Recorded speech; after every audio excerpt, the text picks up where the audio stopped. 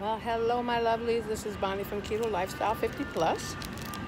And today, I'm just sitting out here by the mall, waiting for my son and husband to come out from the stores to shop, and I am relaxing. This is such a beautiful evening tonight. It's nice and cool. It's not too hot. It's not too cold. And I'm just out here just enjoying my time. Bonnie time, mommy time by myself. I was just in Whole Foods and I picked up these little things here.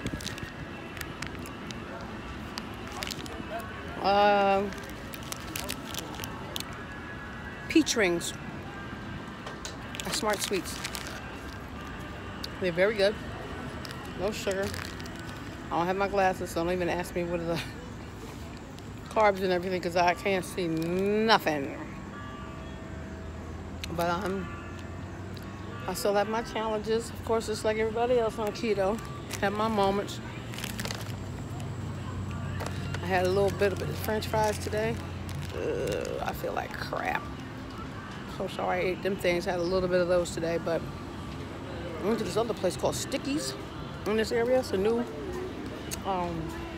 They have these chicken fingers. Very, very good. Came with French fries or a salad.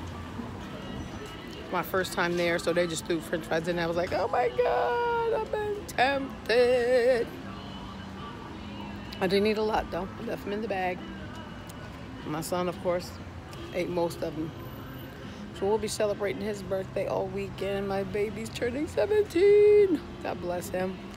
Getting him ready for college for next year, because he's graduating next year from high school. So we're excited. Got an exciting year coming up. So my keto community, stay encouraged, be encouraged, and knowing that the next day can always be better. Get your exercise in. Drink plenty of water. It's summertime. Drink your water. Let's just do it. Let's just eat right, you know, because we eat healthy to lose weight. That's gonna be my motto for the rest of the year. And for some of you out there, maybe challenged, struggling mentally, emotionally, physically, just know that God's got you in the palm of his hand, and he perfects which concerns you.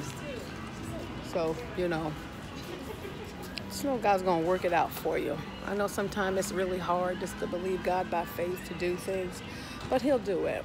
It's a process. It takes some time for things to come to pass. But just know that God got you in the palm of his hand. And don't give up. Love you guys. Bye-bye.